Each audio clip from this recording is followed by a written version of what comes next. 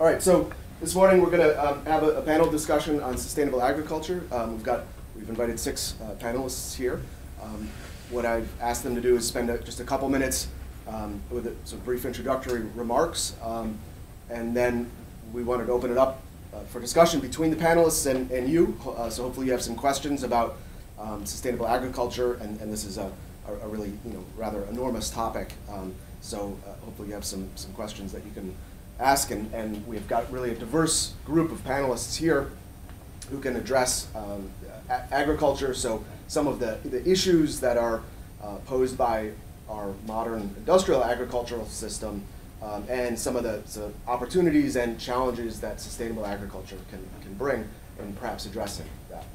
Really, my background is in environmental science, and there are very few topics when we start talking about environmental issues that can't be at least related to our modern industrial agricultural system. So all of the big headline topics, climate change, water pollution, health issues, these are all things that very strongly are linked to our modern industrial agriculture. So I will very quickly get out of the way here. I'll introduce briefly each of the panelists before they give a couple remarks. And very, very loosely, and this is very loosely, we're kind of going from agricultural production through to consumption, but all of the panelists can speak about many, many aspects of agriculture. So we'll, like I say, it's quite loose. And so our panelists are Jonathan Ham here is a farm educator from Greener Partners, and I'll give a little bit longer introduction before each of them speak. Jim Columbun is the Associate Director for Dining Services here at Villanova. Casey Spacht is, I'm sorry, am I saying that last name? Spate. Spate, okay. Is General Manager at Lancaster Farm Fresh, who's a CSA, does get delivered here to Villanova. Dr. Hemiel Perzal, did I get your last name right there? Yes. Okay. Is Assistant Professor of Geography and Urban Studies at University. Emily Teal is a food columnist and a recipe developer. And Ari Rosenberg is an urban farmer and educator with the Center for Environmental Transformation in Camden. And so we'll start over here with Casey. And just very briefly, just say a couple words about Lancaster Farm Fresh.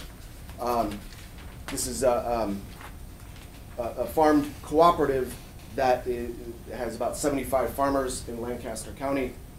It's focused on developing healthy and high-quality food from their farm, and serves eastern Pennsylvania, some parts of New York City, and some of the tri-state area. And it's a nonprofit collective of these 75 farmers that humanely raise cattle and other animals, and develop produce and organic produce that they supply to customers, co-ops, restaurants, and other institutions. So we'll open it up to Casey for a bit. Thanks for coming out. As Nathan said, my name's Casey Spade. I'm the director of Lancaster Farm Fresh Co-op. We're a nonprofit organic farmers co-op based in Lancaster County. We started in 2006 because there was a bunch of our neighbor farmers going into the same areas, and we were concerned because we were growing certain items that we'd take to a chef, and the chef didn't want those items, we'd talk to our neighbor, and the neighbor was like, oh, they're buying those items from us, and then we were like, well, why are we competing? Why am I growing red bell peppers? My neighbor's growing red bell peppers. Why can't why don't I look to grow something else? So that's basically how we started. We started with 9 farmers, and we have a community-supported agriculture program. We deliver to Villanova here, and we also delivered to a lot of restaurants in the city, a lot of other institutions, and co-ops and buying clubs throughout the area. This year we actually have, I think it's still on our website that we have 75, but we actually have 86 farmers as of yesterday. One of the proud moments for me that I really like to express and talk about is that going into this year we have 4 farmers that are the next generation of existing farmers that were founders of the co-op. So they were able to purchase farms for their children based off the income they made from the cooperative, which is pretty awesome. And you can't really say that, you don't hear that too often these days. So that's one of like my proudest moments with the co-op. And just to be able to diversify what we have in volume and products, that we can go into these larger cities and serve our communities. We look at it as like Philadelphia is like an extended community of Lancaster County. We really enjoy and appreciate and are just really excited about getting our food into these places, because by providing an outlet for these small farms, as an organization, it really is important to us. We don't have we kind of look at it as like we are like the small fish forming like a big fish to eat the bigger fish, and that's kind of how we roll. So instead of one farm, growing hundreds of acres of one thing, or even 10 acres of one thing, we split it off and have like 5 farms grow 3 acres of one thing and work it out that way. So that's kind of us in a nutshell. Great. And that certainly speaks to some of the sort of scalability issues we're talking about with sustainable agriculture. How do you scale? And some of these cooperatives are definitely addressing that. All right, Jonathan is with Greener Partners, which is a sort of sustainable farm education group. And their mission statement states that they are hoping to connect communities through food, farm, and education. And so I'll let him talk a little bit more about what they do. Yeah, so Greener Partners actually has 2 CSAs, one in Media and one in Collegeville. The Hillside location in Media serves about 500 families and it's about 5 acres. So it's pretty amazing how much you can grow in a pretty small area with intensive agriculture.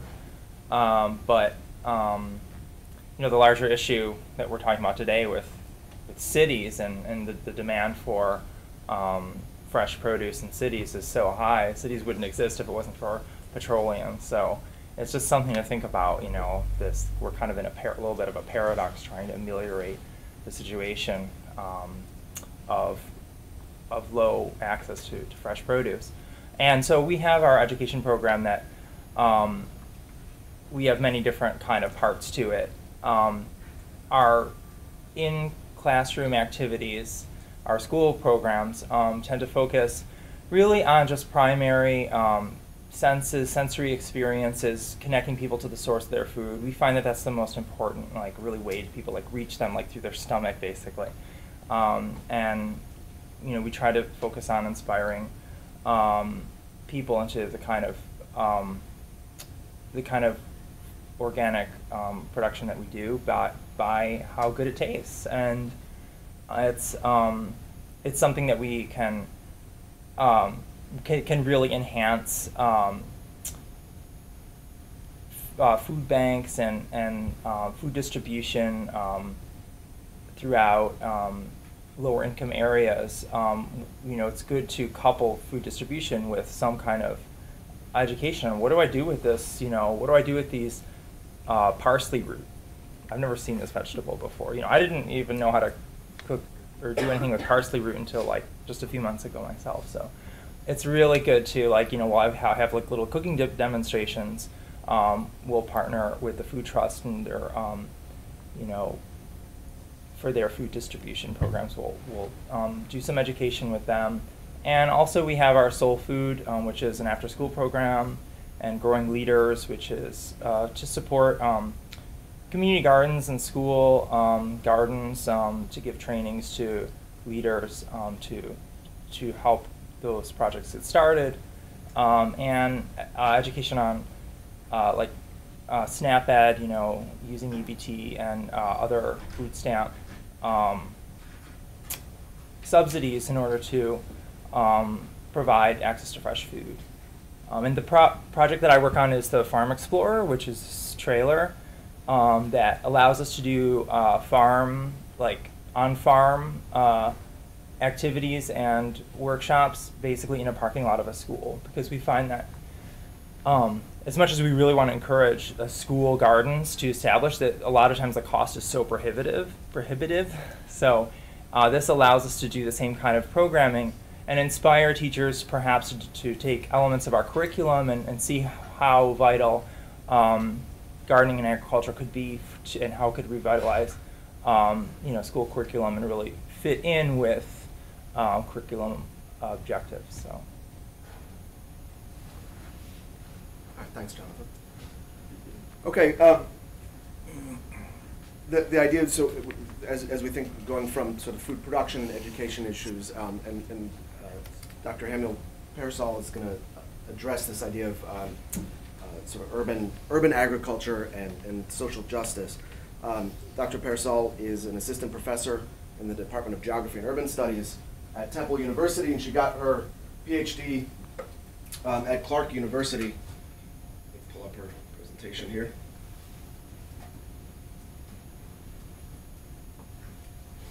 And her research bridges several themes in human environment and in the human geography. She does research on the social dimensions of sustainability, environmental justice and health issues, and community resilience to environmental and economic stressors. And this clicker here, we'll go through your slides. Oh, okay. Feel free to stand up. Do you mind if I stand? Sure. Thank you. All right, well, thanks to you all for being here early on a Wednesday morning.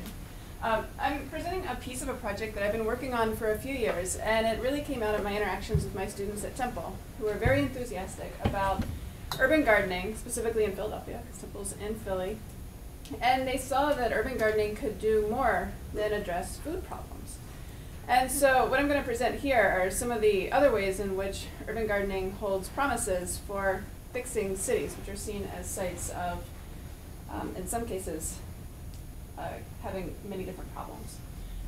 So I did a quick Google search of gardening in Philadelphia, and the returns yielded all these different photos and Google images. And just looking at that array of images, you can begin to get a sense of the different ways in which people conceptualize gardening. Some people see it as a way of mitigating blight. Other people see it as a way of producing food. Other people see it as a pleasant hobby. And then also, if you look at some of these photos, I know it's hard to see from far back, you can see these older images from times past. So there's a lot of enthusiasm for urban gardening right now, but there has been historically too. So even though we're in this moment of great fervor over gardening in the city, it's coming out of this long legacy and tradition of gardening in many cities, Philadelphia included.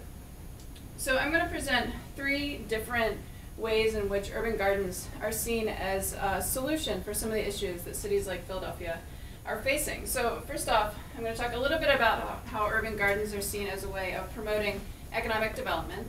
Secondly, I'll talk about how gardens have been used as a way of providing social services, specifically for youth. And then thirdly, how urban gardening has become, in many ways, a vision for a future of Philadelphia that's more sustainable than the current city that we have. Sorry, I feel like I'm in the way. I feel like people can't see. No problem. So beginning with urban economic development. I'm a geographer and I love maps, so you'll have to forgive me for this slight indulgence. But it's really very interesting. Philadelphia has been struggling with the issue of vacant lots for decades. And if you look back to 1990, there were 15,000 vacant lots, which already sounds like a fairly large number. And today, the number varies a little bit, but it's up to 40,000. So here's a map of, it's not entirely up to date, but you get a sense of the locations of these 40,000 vacant lots, and you can see that they're not evenly distributed across the city of Philadelphia. They're concentrated in certain neighborhoods. Also, if you look at a map of unemployment, and this is taken from 2010 census data, you can also begin to get a sense that there are certain neighborhoods that are affected by both large quantities of vacant lots as well as high unemployment rates. So people are starting to think about gardening as a way of converting all these vacant lots in neighborhoods with high unemployment into sites of production where people could be employed, or they could be using these areas for other types of purposes. Now, in some cases, this effort to convert vacant lots into gardens has been successful, but in other specific examples, there have been some concerns about the success of these neighborhoods in revitalizing. So previously, this particular garden at 2100 Fitzwater was a community garden that stretched over 3 different lots. A lot of people poured their time and efforts into it. You can see it in this Google Maps image here. And then one of the lots was sold and turned into a house. And so depending on who you are, you might have different perspectives of it. If you're in the city of Philadelphia, you might say, well, hey, this is great. We got an investor, came in, took this vacant lot that was just being informally maintained as a garden, we turned it into a house. If you talk to the gardeners, they say, you took our land, you took all of this labor that we've been putting into it. So this idea of urban economic development and thinking about gardens as a tool for that raises a lot of questions and critiques, because people get very concerned that gardening is seen as a temporary stopgap measure until something better comes along, loosely defined. I'm not defining it right now, but there are different ways of conceptualizing it. So second initiative, oftentimes, well, not oftentimes necessarily, but in many cases, gardening is seen as a way of promoting youth development, providing the social services for youth. And I want to point this out because I think there's been an evolution over time in how these youth programs are being conceptualized. So I think if you dig back into the 90s, here's a quote from an article that was published in 1986. People saw this opportunity to participate in gardening as an alternative to other types of activities. So gardening is seen as this indication of hope, something where we can plant some flowers, plant some vegetables, see them grow, and it's inspiring in some way. Now, more recently, there's been a push for turning these types of gardening skills into something useful in terms of transferable skills for employment down the road. So in this quote, based on some research that I did, one particular group was really emphasizing financial literacy. So youth that were involved in the gardening program, not only were they learning how to plant things in the ground, they were also learning how to keep ledger books and how to run a market. So they were gaining these other skills that could be used both within gardening as well as outside. And then other groups were even emphasizing that not only could people use these programs as a way of learning transferable skills, but also how you could turn it into a long-term career path within urban agriculture. So now urban ag, to some extent, is being seen as a profession that really has legs for promoting economic development in certain areas. All right, so sorry, I'm going through all this very quickly, but it's just very exciting. So we'll get to the Q&A, and hopefully we can talk about it more. So the third vision is thinking about how gardening can transform Philadelphia. And so I assume that many of you, because we're kind of close to Philly, have been to Philly at some point. And when you're going to Philly, you might not necessarily think about Philadelphia as a sustainable city, even though there are a lot of programs that are in place to change that reality. And I think gardening is seen as a very visual cue of how Philadelphia is becoming more sustainable. If you drive past a big, beautiful garden in southwest Philadelphia, you start to think Philadelphia is a green city. And in some ways, this is evocative. And if you look back to how William Penn conceptualized the city, he thought about it as a city that was very green, where each house was on a lot that provided space on either side for growing. Now, if you go into the heart of Center City today, houses do not have space on either side for growing, but people are thinking about ways in which we can green the city quite literally, as well as in other ways to make it more sustainable. So I'll leave us with this final note of really thinking about what Philadelphia might be in the future. And there have been some different ways of reconceptualizing the ways in which we can bring back Philadelphia or rebuild Philadelphia. And some people see the role of vacant lots and gardens as a way of completely transforming the city, as providing this new start. Some people call it architectural genocide. In other words, knocking down some of the row houses that are in Philadelphia that have been abandoned and replacing them with other things, or maybe replacing them with open land. Or ultimately a way of achieving this low-density city. So in other words, there's this tension between Philadelphia having lots of vacant lots that could be converted into green space, promoting this lower-density city, versus having Philadelphia be a site where people are moving back and promoting that high-density lifestyle that we might more traditionally associate with sustainable living. So I'll conclude there. Great. Thank you.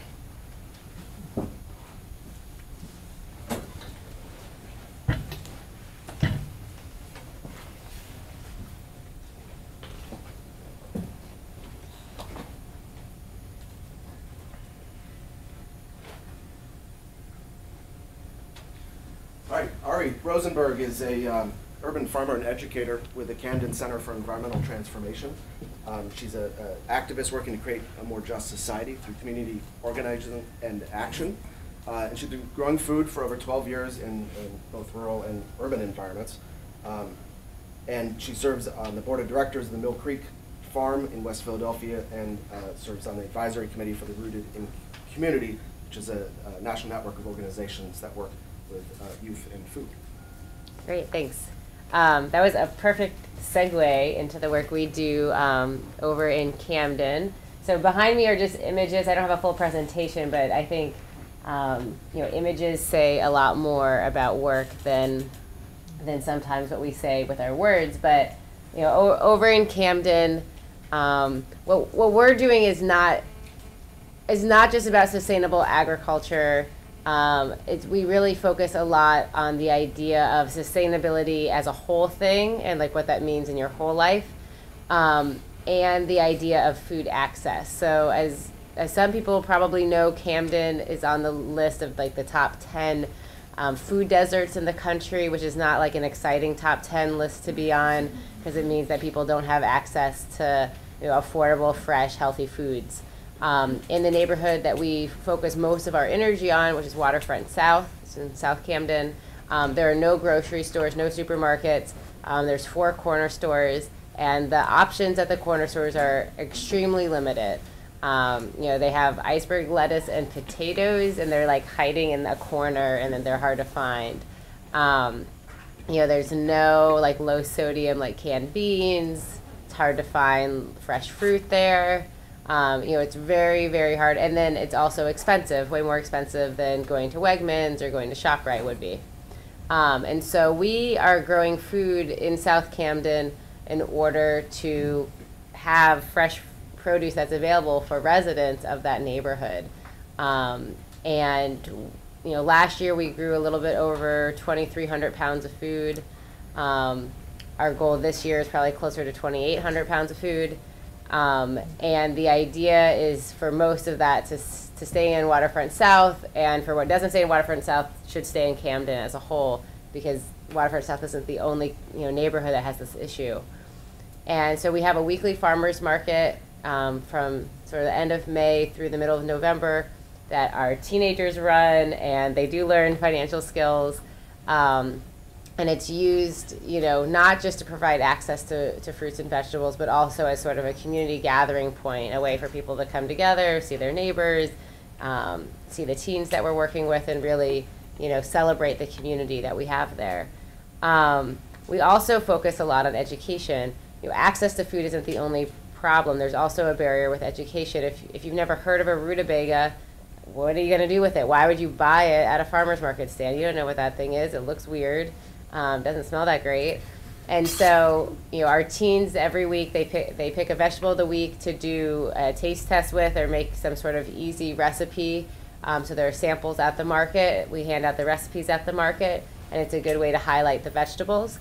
We've also been partnering with the Food Bank of South Jersey. They do these 6-week-long Cooking Matters nutrition classes. They get produce from our gardens, and use them in the cooking classes. The classes, they have different classes. So they have some classes are just for adults, some are for families.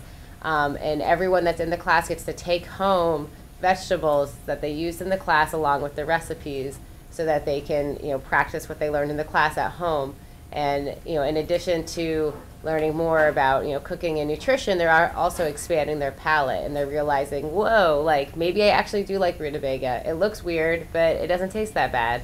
And so a lot of the stuff we're doing is about that sort of education, and how do we expand what people are interested in, because not having access to fresh fruits and vegetables is only part of the problem. You have to know that you actually want to eat them, and so we really try to work on that. So in the pictures you can see, the top left corner is our farmers market stand. That's 2 of our customers, 1 of our teenagers, and a summer intern who actually went to Villanova. Is in that picture. And so it's just, it's like a table with vegetables, and it's really, a low-key thing. We just, try to be real with people. We have an EBT machine so we can accept food stamps, and, make it as accessible as possible. On the right-hand side is our greenhouse. Last year we grew 3,700 seedlings. This year it's probably going to be at least 1,000 more than that. We use the seedlings in our own gardens. We also sell them we sell them to make money, and we sell them to sort of local organizations at a lower cost. We work in a number of the schools in Camden, and so for those schools, the seedlings are free. It's just part of the service that we offer.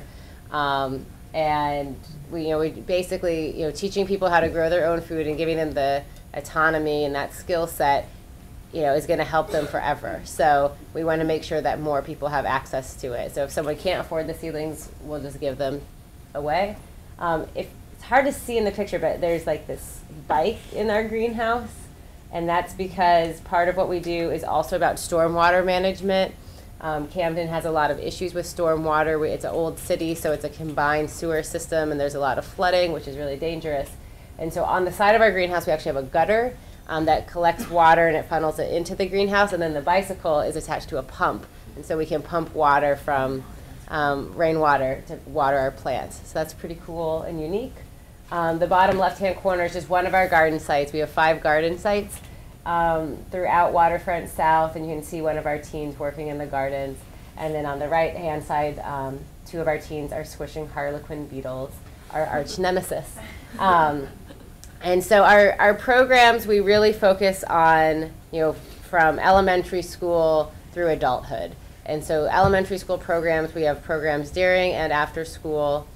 We have a Food Corps member, and Food Corps is like part of AmeriCorps. It's a national program that's not in every state yet, but each year they add more states.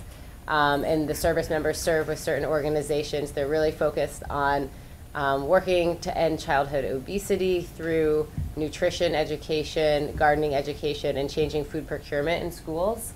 So we have a service member serving with us who's doing all of our children's programs. And then we do have employment training programs for teenagers. We hire 12 new teenagers each year. And we think of our program as it's a person development program. So yes, they're learning how to grow food, and that's great, and maybe they'll love it.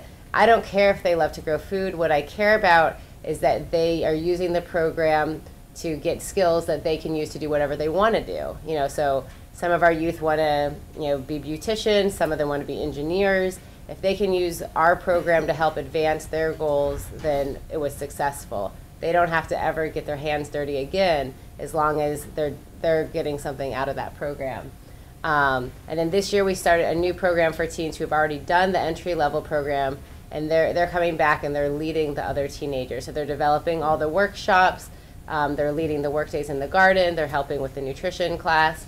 We're starting a value-added product this year. We're making hot sauce, and they're leading that, doing all the budgeting to figure out how much we should charge for the hot sauce, everything.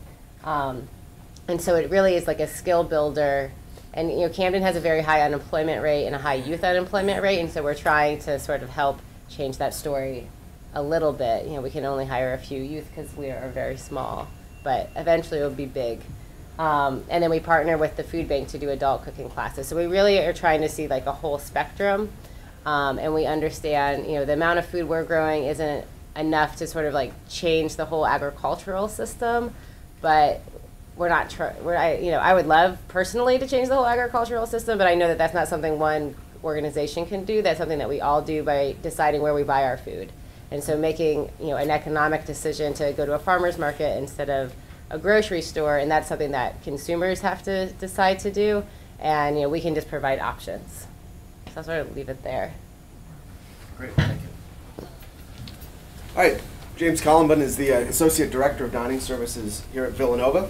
He's a registered dietitian and nutritionist, and thought he could be sort of interesting for some of the students to hear what he has to say, considering we eat some of the food that Dining Services provides.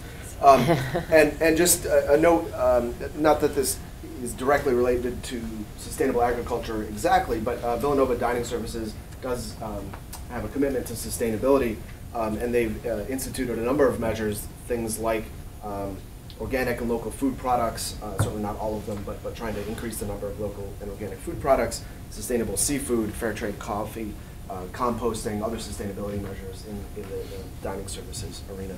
But James can talk a little bit more about that and about some of the health issues as well. Well, thank you, Nathaniel. And I want to also thank the panelists for your profoundly impactful work that you're having, not only immediately in your areas and in your neighborhoods, but and for this time, but I think for eternity too.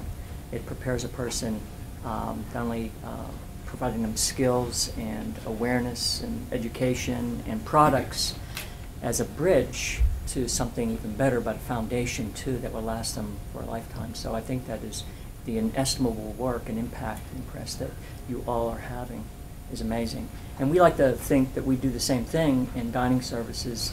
And I always like to say that the foundation and framework of our sustainable plan and all those great things that you just cited there that we're involved with is based on not the providing of something to our customers, our staff, and our students, but also the removal, most importantly, the removal.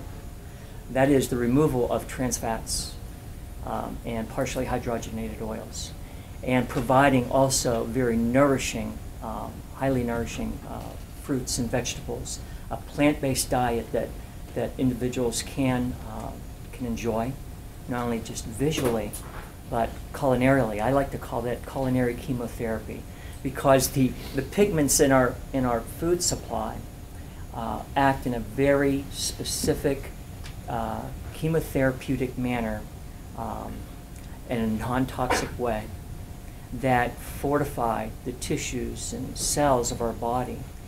And I like to think that those miracle molecules, they will take place and move into the cells and all the different tissues, providing the support and care to the cells from probably the most environmentally impactful event that takes place millisecond after millisecond, and that is just our metabolism alone creates such noxious exhaust within our own bodies. Of the 100 trillion cells that are inside your body, there are an average about 280 million fat molecules that they all need support. So each cell, each one of those 100 trillion, is 280 million fat molecules, and about 25 to 35% of that is turned over each day. And it's very dynamic, the cell. And it's reliant on our diets to get the healthy, I like to call the smart fats. And the smart fats are really based on and rooted in plants, and how the plant locks in those wonderful molecules, fat molecules.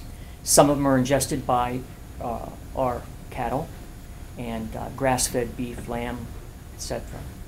And we in turn will consume that meat and derive the benefit of grass-fed or plant-fed animals. What's really amazing too, and I just learned this not too long ago, the Stonyfield story, Stonyfield yogurt, they did quite a bit of study on feed of the animal and methane production. Of course, methane is a molecule that's somewhat 20 times more potent than CO2 in terms of greenhouse gas and trapping greenhouse gases. And so what they did is they discovered through, I think, the French to replace some of their feed with flax, using flaxseed. And that reduced the amount of flatus or gas or methane going into the air, and it increased their omega-3 fatty acids in their milk and in their flesh. So the same thing can happen with human beings, that as we increase the plant intake, our flesh, our bodies, all of our cells increase in omega-3s and omega-6 fatty acid. It's real important to realize that they are responsible for oxygen attraction. And oxygen is very important for the cells to respire, to communicate, to exchange ions. And it has been known for about 100 years now that if you reduce the amount of oxygen as little as 35% to a cell, it gets sick. It does. Chronic and degenerative disease is rampant. And you will hear and you can Google and you can watch so many different programs on nutrition and human nutrition, and you'll find that it's often very confusing and confounding. You know, what is the best diet? You know, low carb, you know, high carb, you know, the right types of fats. It's just very confusing out there.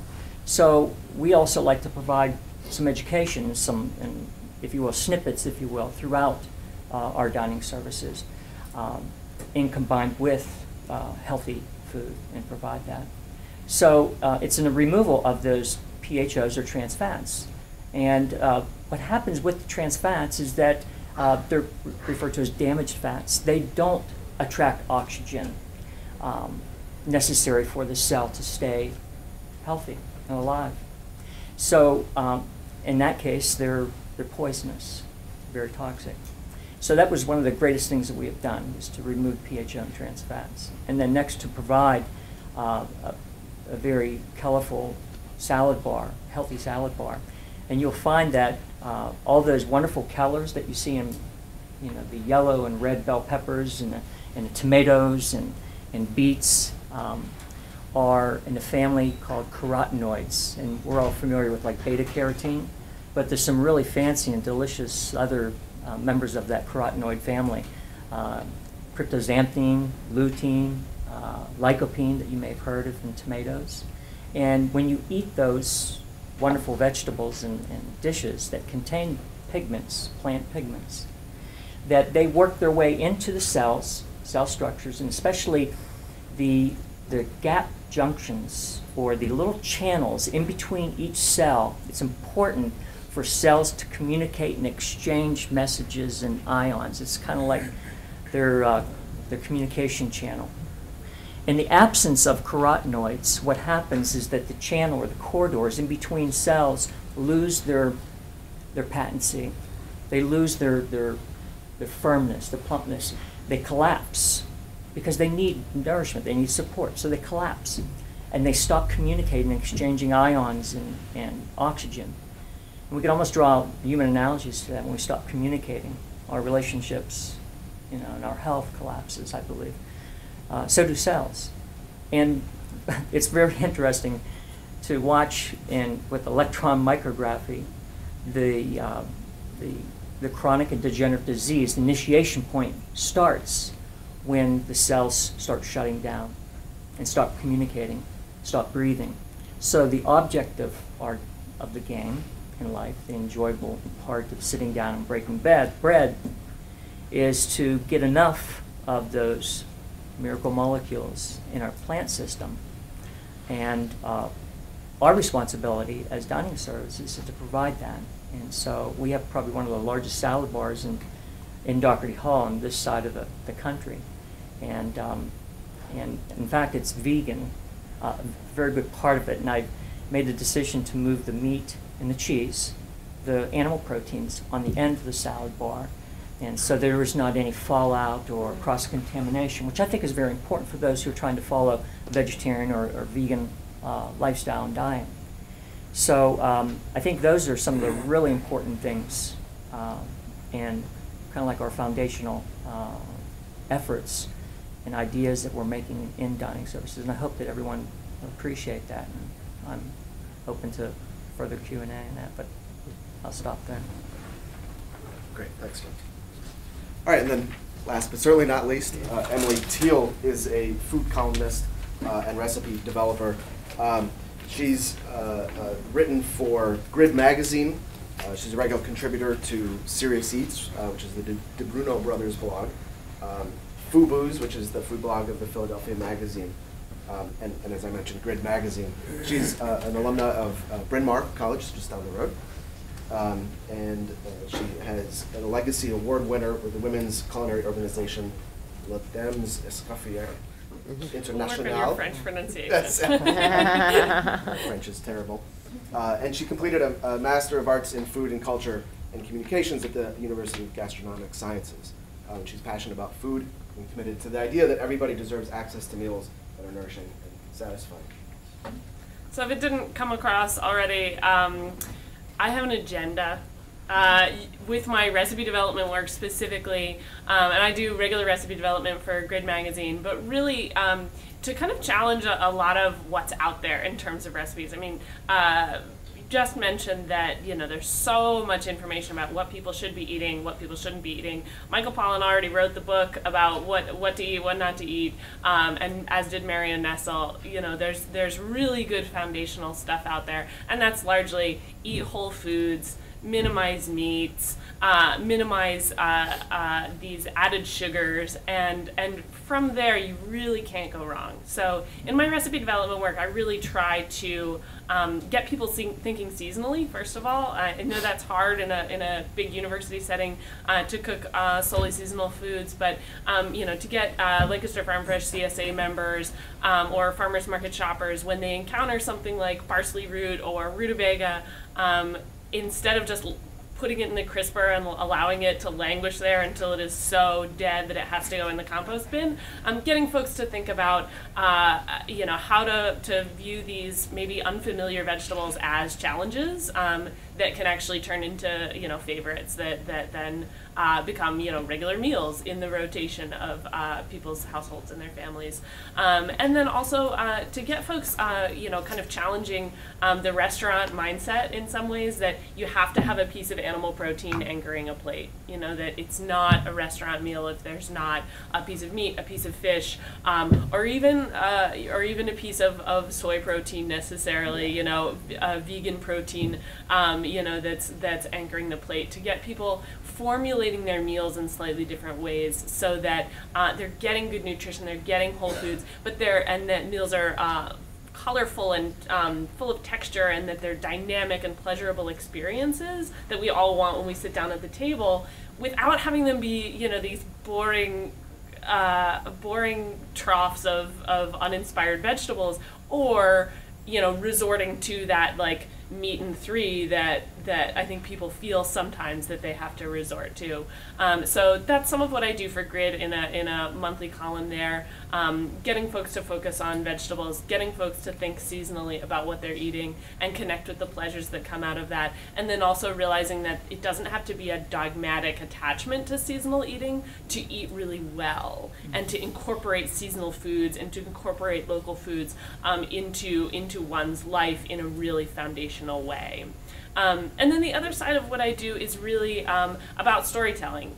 And my whole goal with my writing work, and I write a lot of restaurant coverage and a lot of sustainable kind of food producer coverage for Grid, is to kind of get the stories out there, some of which you've heard today, of folks who are really working in their community to build their community, and to do that through food and to do that through agriculture as ways of people connecting with one another. I think for me, working in sustainable food for the last decade has been largely about finding these connections and finding and supporting these real craftsmen and women who are building something tangible.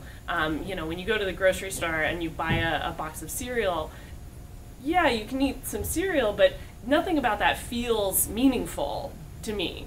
It might to you. I mean, Cinnamon Toast Crunch has its place in a healthy diet, I have no doubt. But the idea that when you eat, and we all eat so often, that you can be engaging not only with that specific food item, but with the people who made it, the people whose, you know, sweat equity went into that production of that eggplant or that parsley root or whatever it happens to be. I think that there's a real opportunity to be inspired there. So that's really what I'm trying to do with my written work, to try to connect folks to those stories, so that the experience of eating, whether it's an organic apple from, you know, Washington or a local apple from Adams County, means something to them, so that it translates in some ways. So some of my work kind of focuses specifically on the agricultural side of things, but also on the consumption side of things. You know, we've got a voracious appetite for food media in Philly.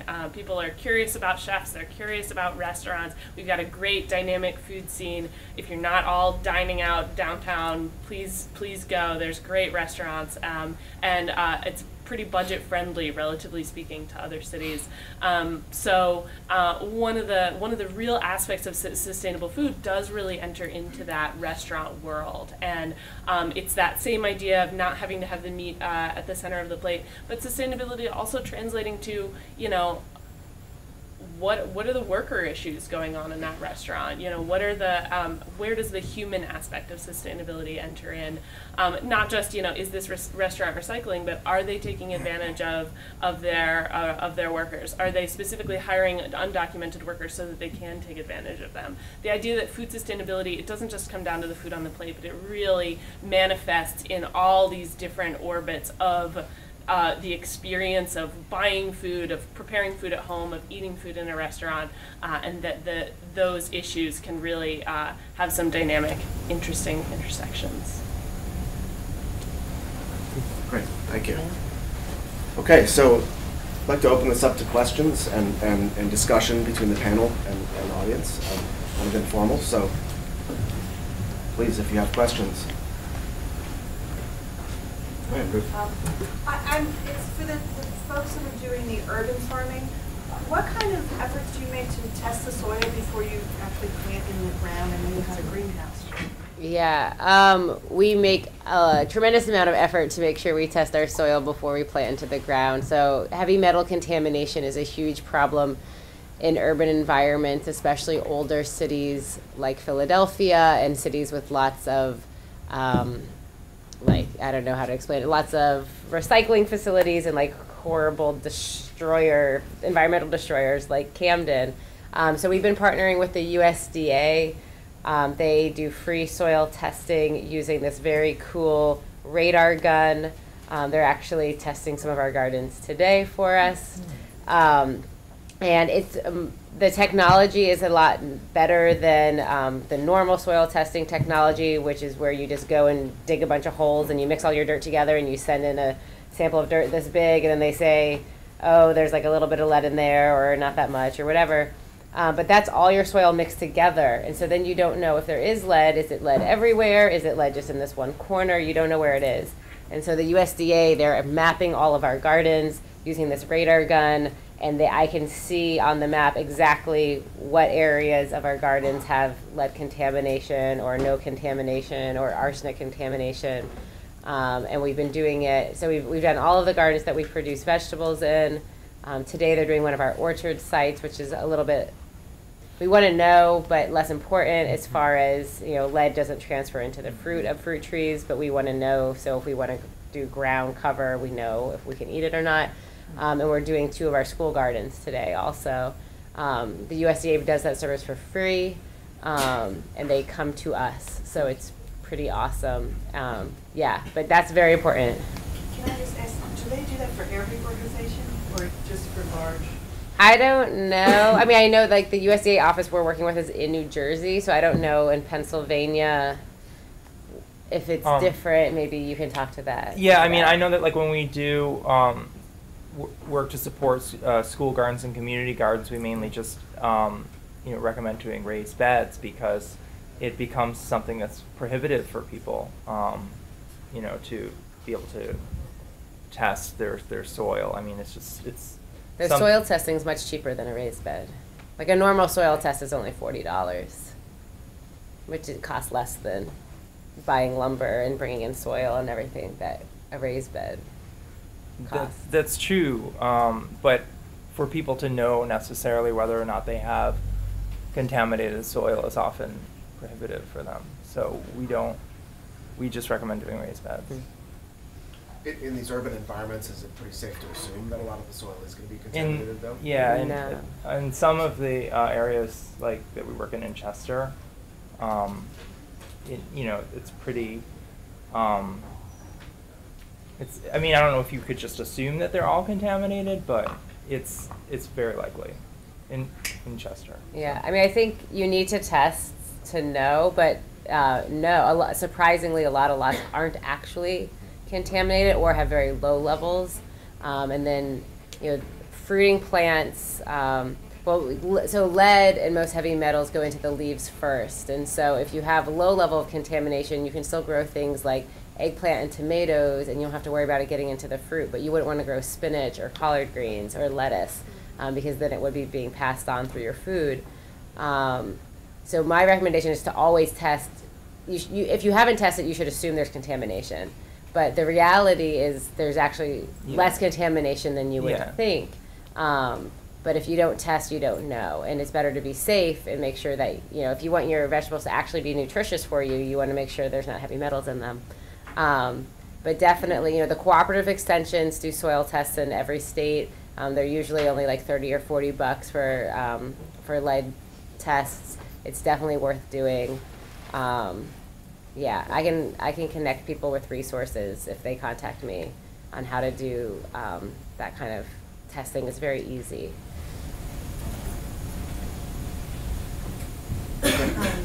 When you do come across contaminated soil and if the contamination levels are high enough, do you remove the soil or do you try to remediate it? Remediate it. So I like using sunflowers because they're pretty and they take heavy metals out of the soil.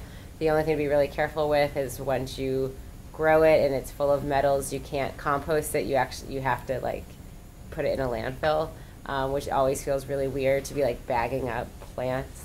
But they're now toxic and full of heavy metals that you don't want in your compost. But sunflowers are good. The thing is, we have the luxury of having multiple places. So if I have contamination at one site, if I plant that in sunflowers for a year, I'm not really losing out. I can still grow food on another site. For other people, if that's their only site and they really want to grow food, then that might not be the best method for them, because that can take multiple years to remediate.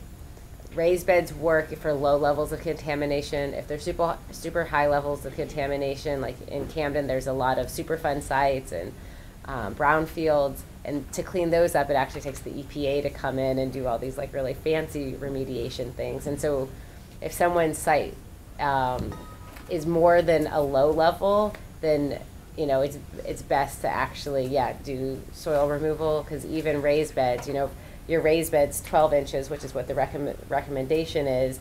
Most roots grow more than 12 inches. There's only a few plants that have shallow roots. So if this is how big your raised bed is and you grow a tomato plant, I guarantee you that root is going below your 12 inches. Luckily, tomatoes aren't going to pass on low levels of lead to you. But, I think a lot of people think that, this much difference really is going to be the end all be all, but it's not. Vegetables have long roots, and roots can grow through almost anything. So some people are like, oh, but I put landscape fabric down. There are things growing through your sidewalks, like plants have roots are strong. So unless there's 4 inches of concrete there, I guarantee your roots growing through it. So there's tons of ways to remediate. If it's really heavy, you need to remove it. But if it's a low level thing, sunflowers are awesome. Could I just ask, with the sunflowers, do the metals get concentrated in the seeds or in the leaves? It's in the stalks, but I wouldn't eat those seeds. I wouldn't save them even. I would get rid of them. But squirrels still eat them and birds eat them, and I think they don't die from it, in my experience. So. I have a question for Mr. Collenban. I really appreciate the efforts that Dining Services makes, and my students always really enjoy hearing from the director of Dining Services, and I'm thrilled to hear your perspectives and hear how much knowledge you have. And hearing you talk in such detail about nutrition reminded me that I've had a number of students over the years, some of them might even be here, who have said they're really regretful that there isn't a nutrition class available outside of the nursing school, and they really wish that there was some way on campus for them to learn from someone with expertise about nutrition. So it just made me want to ask if Dining Services has ever considered having someone like you do a monthly seminar or even teach a course through the Arts College. I guess as I understand it, Ruth, maybe you can clarify, but I've been told that students can't enroll in the nursing college nutrition course unless they're in the nursing college. No, that's not true. They can. Oh. There's actually 2 nutrition courses that would probably be great for any of the undergrads. our typical nutrition course. Well, there's actually three. There's a healthy lifestyles course, and then there's global nutrition, which has a lot of stuff to do with sustainability that is very popular. So, oh, that's interesting. And somehow So that's for- the for word credit getting out stuff, to everyone. yeah. Yeah. But I We need guess to advertise. still, I would have the question if it's great that these classes are more accessible than I realized. But have you thought about doing a monthly seminar or some sort of non-credit education for students? Yes, I have. I would enjoy doing that. I should, pursue that, I think. And I'm pleased to know that those classes are accessible and probably count against maybe some science yeah, or electives, yeah. or electives, yeah. And, the global nutrition is really popular. Okay, well, that's good to hear. I think the time is right. I mean, being in this industry for nearly 20 years, there's more interest in nutrition and the sustainable aspect to that than ever before. And I'm very happy, so I would like to be able to pursue that. I think there's a lot of interest in students. I think so too. Somebody had asked before the panel started that there are flyers around campus and in some of the bathrooms. Is that what you were doing about? I think that's the health services, the dietitian, yeah, Kristen? Yeah, the Stall Street Journal is Mhm. Yes, that's right, Stall Street Journal. Very good nuggets or wisdom, if you Yeah. will. So. So I've heard that transforming vacant lots in cities into gardens, whether edible or not, helps to reduce crime rates, and so that's another benefit. I know we were talking about the economic benefit of turning into a home, but do you see that in your research? Yes, I have come across other studies that have linked vacant lot reclamation to reductions in crime, and some of those have been done in Philadelphia, but that's not a specific aspect of the work that I've been doing. I was wondering too. You said that for some of the idea of having these lots, and it's Ari or Hannah, that this can turn into a job, a long-term. These are employment opportunities in places where unemployment is perhaps pretty high. How does that work? Do people in an urban setting in some of these lots actually make a living off of this? Do you want to answer through research lens? Or I might have a more skeptical okay. perception, so probably you should not. go first. Okay, no. Okay. I would say that there are very few full-time jobs. Like, so for the center, I'm the only full-time employee, and most of my my paycheck or salary comes from grant funding, which is a super non-sustainable way to fund someone's life. We're able to hire our teenagers also because of grant funding, and youth in urban agriculture is a really sexy thing for funders right now, and so there happens to be a lot of money there.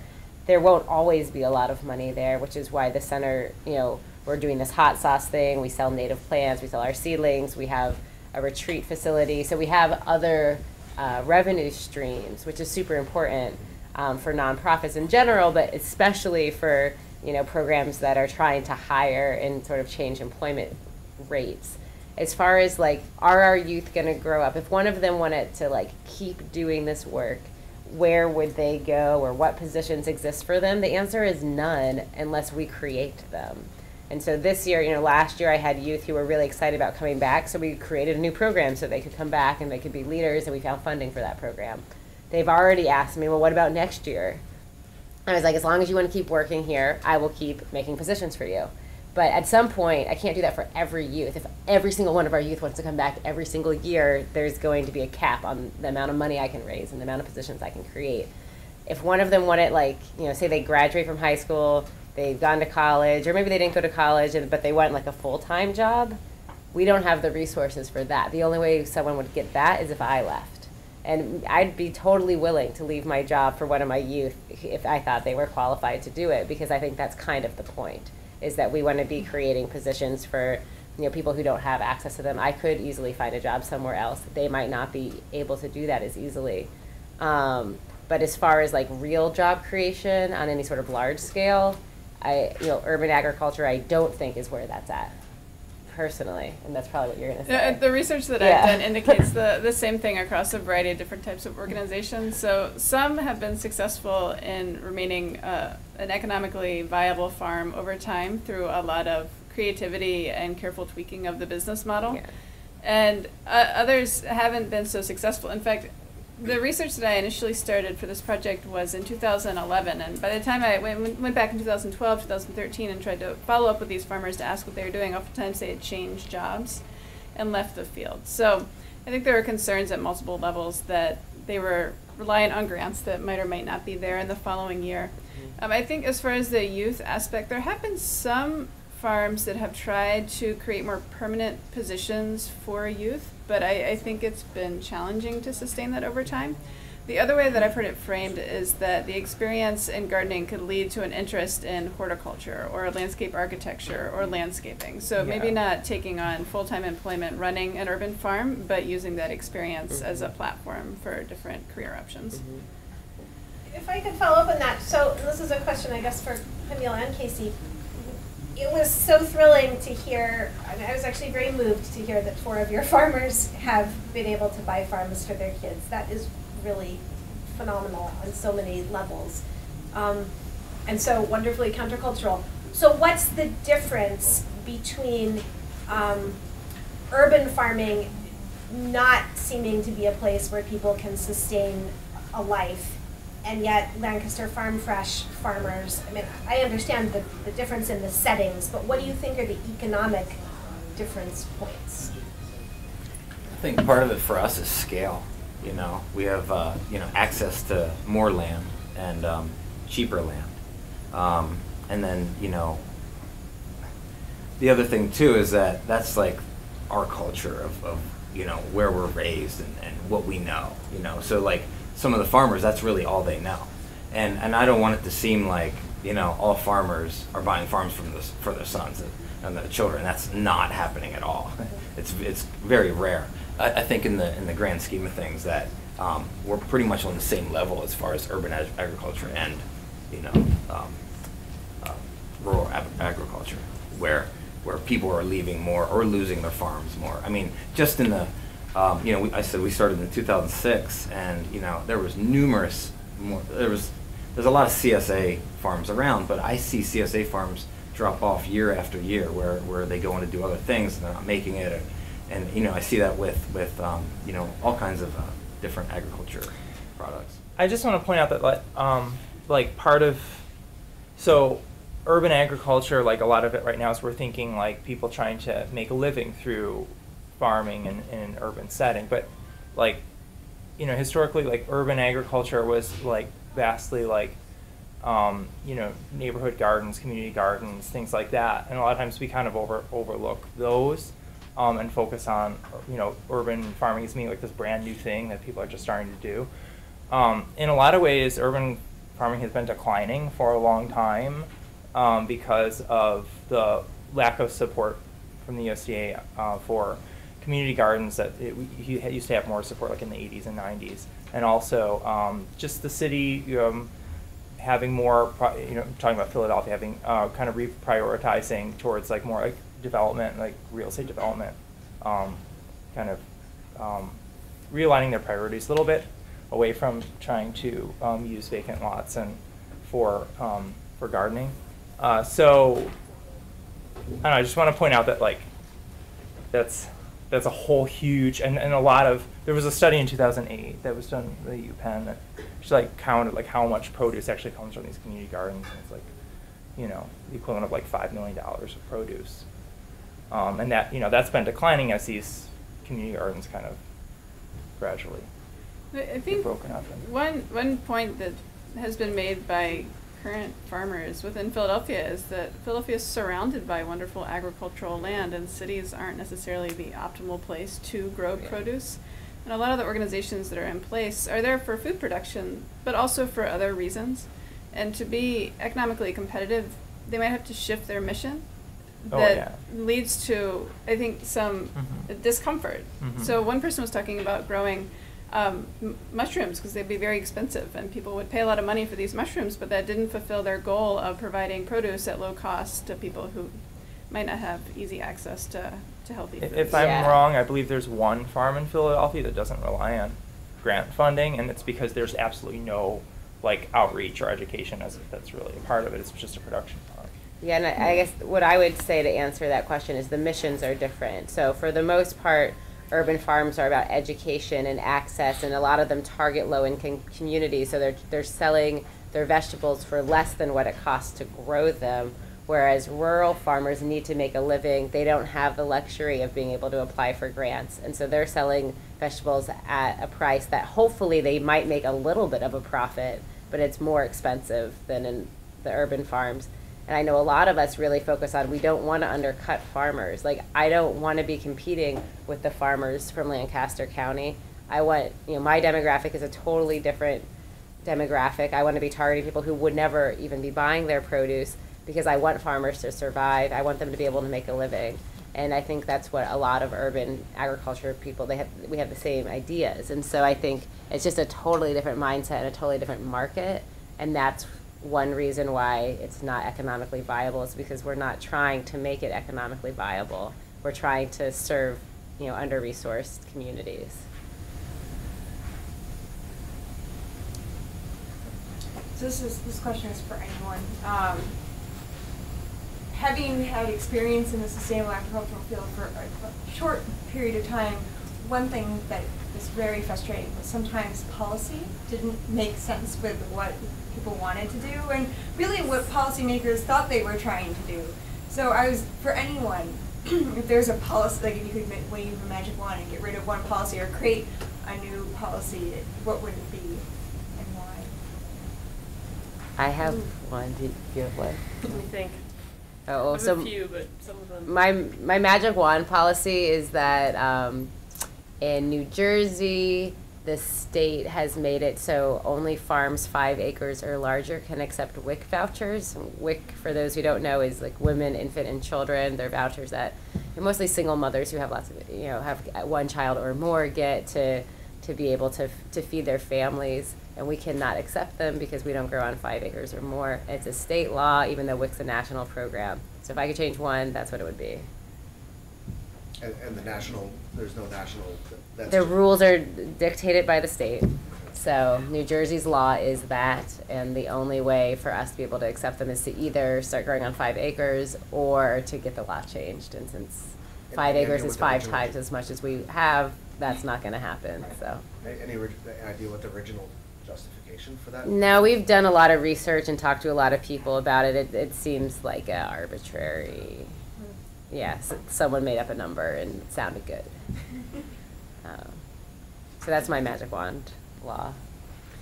Mine is probably tangential to the agricultural conversation, but I would get rid of the tipped minimum wage for service workers. I mean, I think that the tipped minimum wage in Pennsylvania anyway is $2.83. So $2.83 an hour, which doesn't even really cover the taxes that you're going to pay on it. So most restaurant workers never see even a fraction of that. You might have a night where you wait on 3 or 4 people and, 9, 10 hours of work, and, you walk with less than $40, Legally, technically, the restaurant is obligated to make that up to you so that you do at least hit minimum wage. But for a job that's as hard as it is, restaurant workers are really getting the short end of the stick. And there's huge, powerful lobbies in the same way that there are with agricultural, issues around sustainability. Restaurant lobbies that really have a vested interest in keeping workers at the very bottom of their wage earning capacity. So I think right now, that's probably what I would change, because I think it would really do a lot to elevate the way that we think of people in food, people working in food, especially the service industry aspect of it. My magic wand for policy change would be through the labeling laws, FDA, to have all manufacturers list on their products that it's GMO. Yes. Genetically modified organisms. Yeah. Sorry. voluntary. That's a good one. You know, it would be wonderful if it's just voluntarily, but it's not.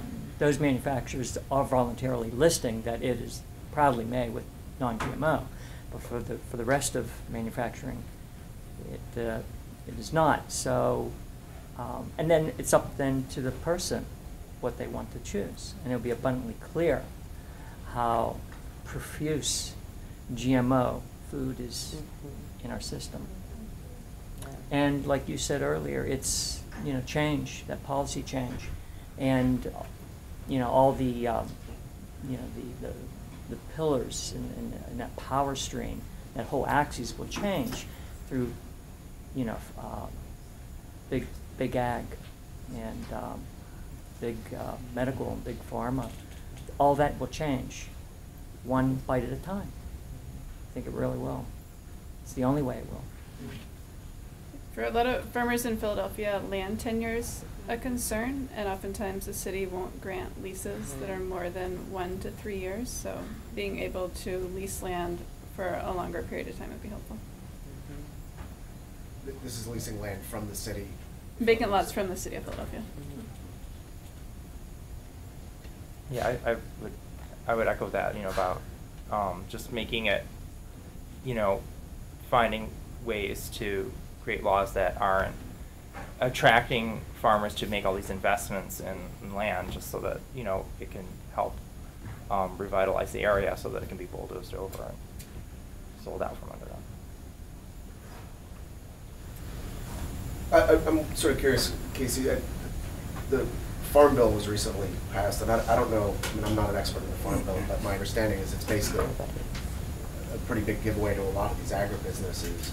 And sort of what are the economics, and going on Liesel's question about policy, Farm Bill being obviously a big piece of policy, and sort of what are the economics of sustainable farming when you have these agribusinesses that I assume can produce food more cheaply,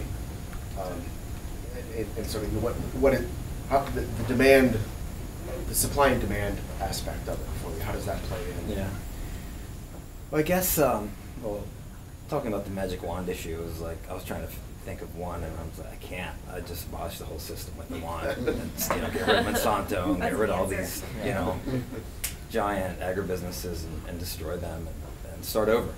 And I think for, you know, I don't know, as far as economics go, I mean, there's so much like that is wrong with our system. I mean, it's literally a nightmare. I mean, you know, from the fracking in the forest in, you know, northern PA to the raw sewage sludge put on crops, you know, conventional crops, and the chemicals and pesticides and neonicotinoids that are killing the bees and the orchards. I mean, we're living in a nightmare, and we need to change it. And you know, and what we're seeing, you know, I mean, you know, when I pulled up here today, the first truck I saw was a Cisco truck, you know, backed up to the, you know, dock here, and, you know, unloading stuff, and you know, it was just interesting, you know. Here we're going to talk about this, and what's Cisco doing, you know, what are they doing? They're the largest, you know, food service provider in the world, and you know, they're large companies like that are setting the standard now. And we gotta, it's hard for us, like people, like small farmers, to really get into, especially institutions, because of all the red tape you gotta go through. Because first off, they think, you know, they look at it as like, oh, you're bringing this dirty product in, it's, you know, or is there mice in the boxes, or, you know, just kind of idiotic things to even think about when it comes to, you know, food, because they think it's gonna be different than the stuff that's coming in from Argentina or California or China. You know, it's going to be different in a better way, because it's nutrient dense and it's actually still alive because you just harvest it within, you know, 24 hours.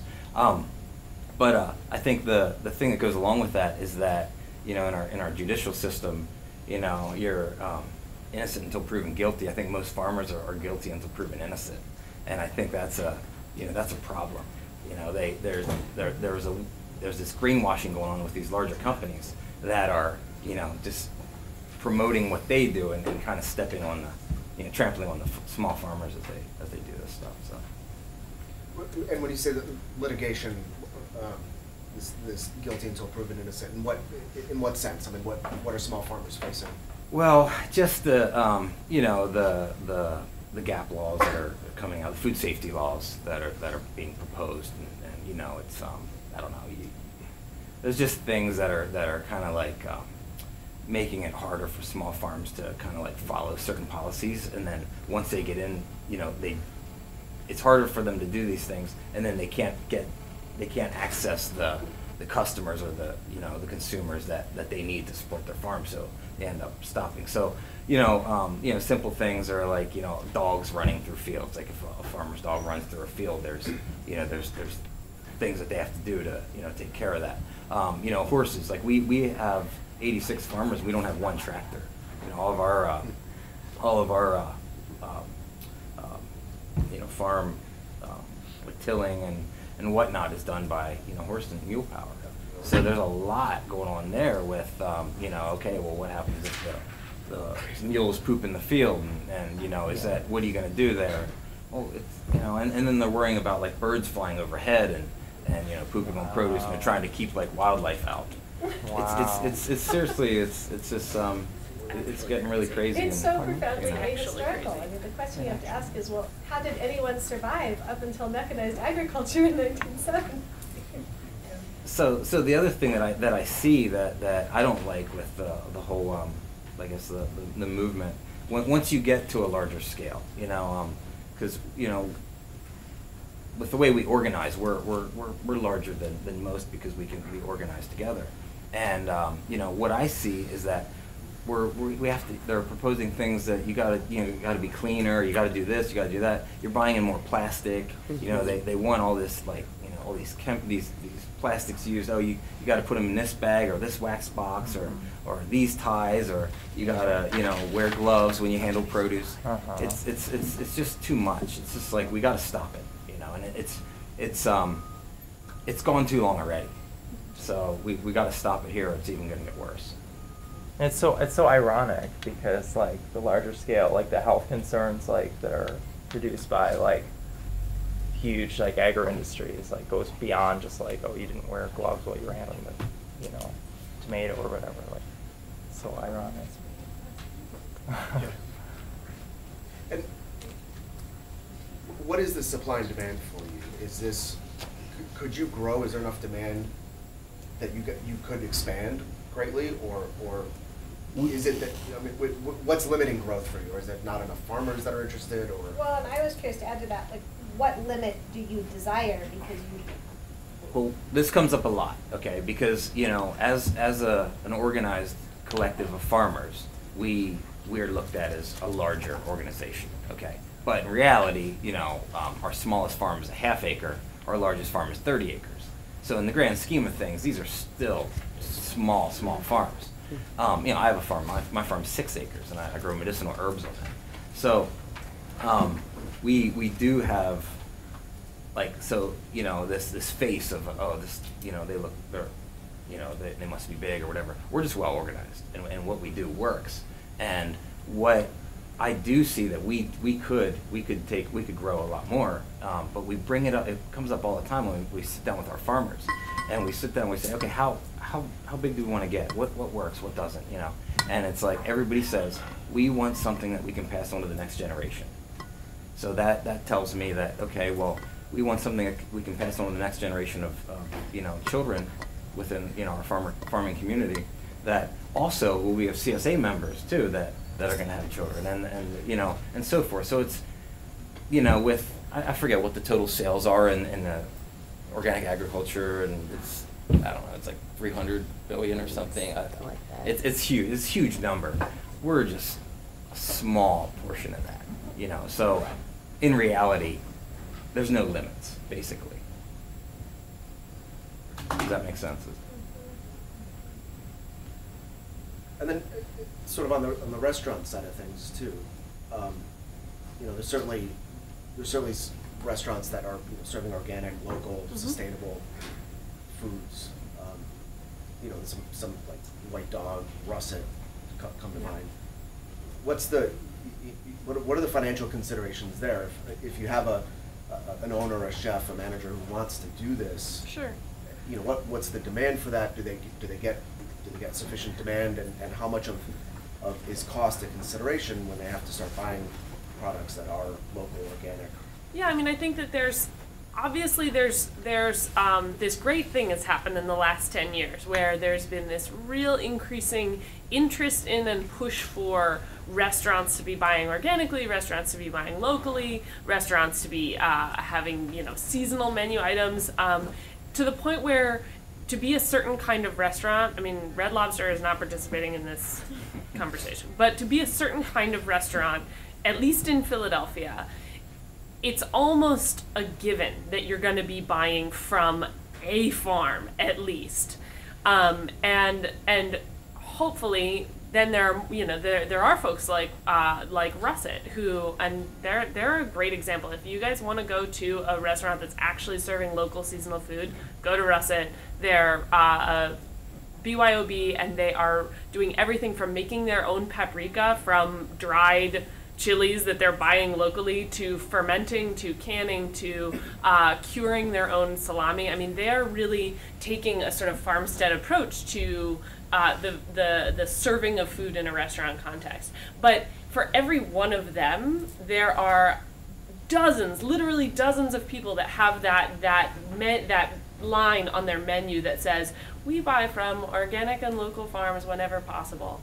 And you know what? That actually means zero at this point, because that might mean during asparagus season or ramp season, you know, as we're in now, they might have a guy that they know who they get, you know, something from. But honestly, because it's turned into something that can be used as a marketing tool, it is being used as a marketing tool in the restaurant world, and it really dilutes the impact of the restaurants that actually are doing it, that actually are really making a concerted effort year round to, when it's cabbage season, when it's potato season, you know, plug through those more challenging months instead of just saying, you know, forget it, we're just gonna buy, you know, from Cisco or from you know, the other big restaurant distributor equivalents of Cisco, you know, who are going to be doing it.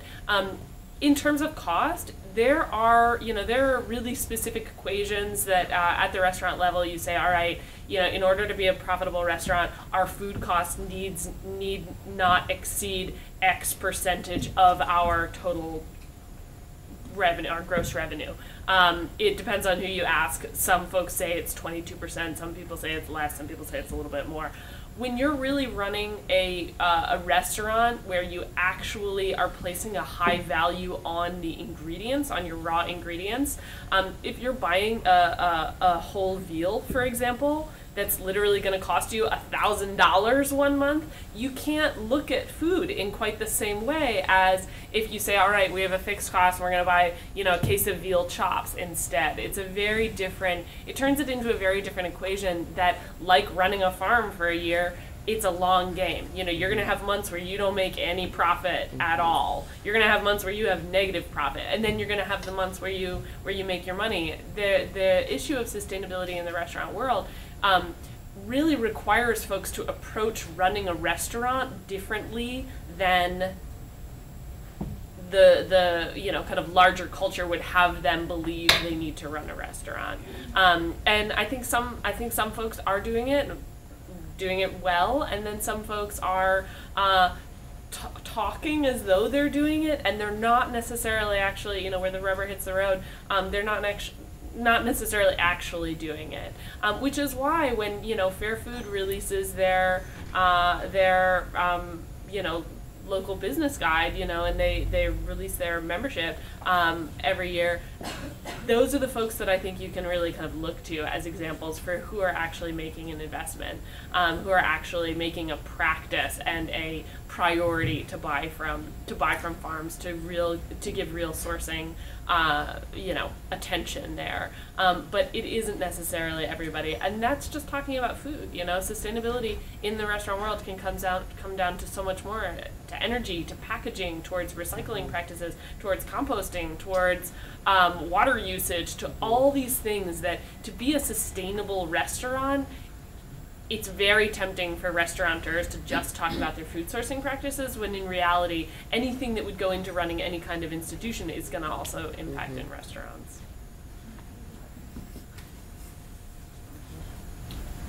question for Mr. Collenbaum. What do you see as sort of the next horizon for Villanova Dining Services? I mean, I know you all have done some really progressive things, and that you're, I'd be curious to know more about what the national continuum of undergrad dining services looks like, but what's feasible or what's desirable next for you all in terms of both nutrition and sustainability? Yeah, continually bring in more non-GMO items and expand more for organics. We would like to be able to do that. We're already looking into and practicing baking over deep frying items, and we're getting some really good customer feedback from that, and they're really enjoying maybe a sriracha chicken bite that's been baked over deep fried, damaged oils. So we've already and we've always used the term stealth health, and it works too, because, for instance, we took our deep frying oil and we changed that a couple of years ago, and it is expeller pressed, not methane extracted, and it doesn't have any preservatives in it, no polysiloxanes, no TBHQs, and then we also polish it too.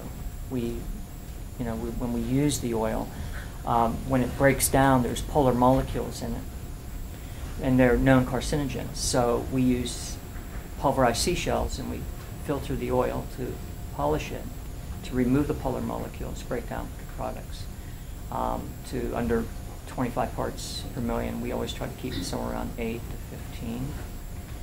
And then when the oil is spent and it's no longer good to use or it's healthy, we realize that much of the spent oil and yellow, or what they call yellow grease, goes into making feed for cattle.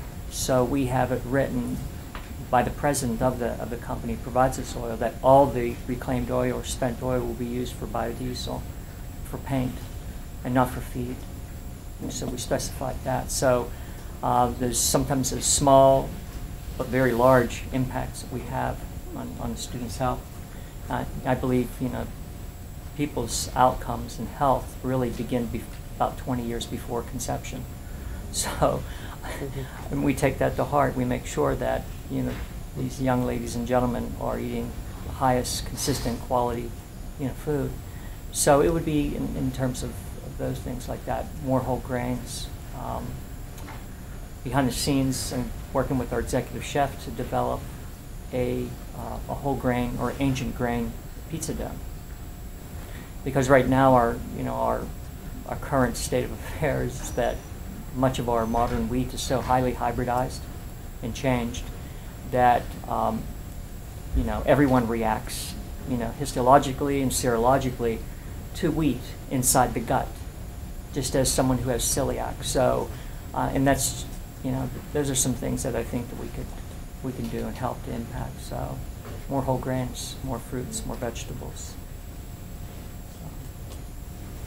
Well, it's already after 10 o'clock. I think there's a lot of interest in this subject, and we could keep talking for quite a while. Definitely would like to thank all of our panelists for taking the time to join us and provide some insights. Thank you.